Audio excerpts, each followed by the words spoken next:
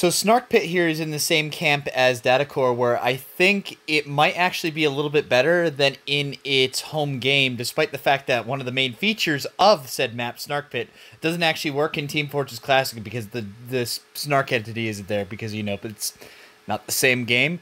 But it's just like Datacore, where the grenades are really fun just because of the more angular, closed-in nature of a lot of the map, and just a lot of the traps in general that were carried over from, or that were in the map as they were, tend to work a little bit better here just because of the nature of the classes and like how the grenades work and stuff like that. So this is another solid doubles map that I like, you know, I think is really good. I should also mention too, because I didn't actually know this existed until I started playing this map in Team Fortress Classic of the day. There's also this little grenade area I never knew existed in the original map. I don't even know how you open this in normal Half-Life. I think it got something to do with the button down here that closes like this gate or something. I don't know. Also, I'd be remiss if I didn't point out there's Kasali's signature, which you can actually see here, unlike in Boot Camp. He must have forgot to put the lights on here in that map. Or he remembered to turn on the lights here. That's what I meant to say. As for the map itself, there's a lot of possibilities for, like, you know, the demo man to really mess around, or really any class with their grenades to throw down here and get some easy kills. I can't really think of many places where you'd want to, like, you know, kind of spawn as a, like, you know, like, kind of, you know, camp as an engineer. Like, this is the obvious choice, but, you know, with so many different, like, you know, like, ways and, like, entrances here, you're probably going to get a bunch of grenades up the ass, so I don't really know if I can recommend that. This is a lot more of an offense-based map as it is, like, in regular Half-Life, and that kind of carries over here. Although, remember this wind trap, if you've seen the Half-Life video, which you should?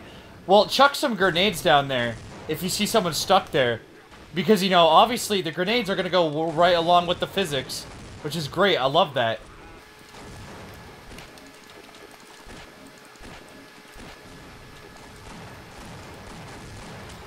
This is the most passive... That was the most passive frickin' pyro I've ever seen. Goodness gracious.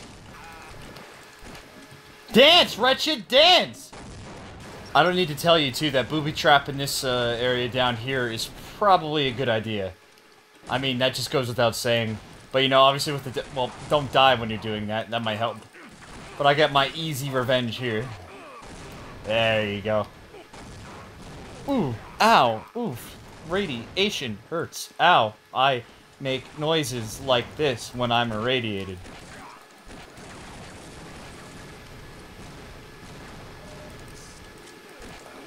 What is this, a blue dance party over here? Did you see him? Just, like, going nuts. Gotta interrupt this hoedown. Eventually. Okay, apparently these grenades are useless because no one even got phased by that, apparently. About time. Also, it seems Herb here wants to be a demo man too, so, you know, I'll be heavy weapons guy. Oh god! What? I see the grenades can actually propel you out of that, which I'm genuinely surprised. I thought that would actually be the end of me, but... Oh, come on, I can't shoot through this. You would have been dead a second ago if that didn't happen. Oh, well. Oh, he's just copying me. Do you notice this? I keep switching to a class and he eventually picks that too. Make up your mind, my friend. Well, let's do something different. Let's do soldier. Why not? It's been a while. I mean, this is still really effective too, by the way. Because the damage output on this slime here is so high, you're pretty much instantly dead as it is. You're not a me! I'm not even sure if I'm me, honestly. Oh my goodness! What's going... No! Maybe it's not actually better, per se, than it was in Half-Life. Like I said, it was like Datacore was. But it's pretty much as fun. You know, I like the way that the classes interact here, especially the more offense-based ones.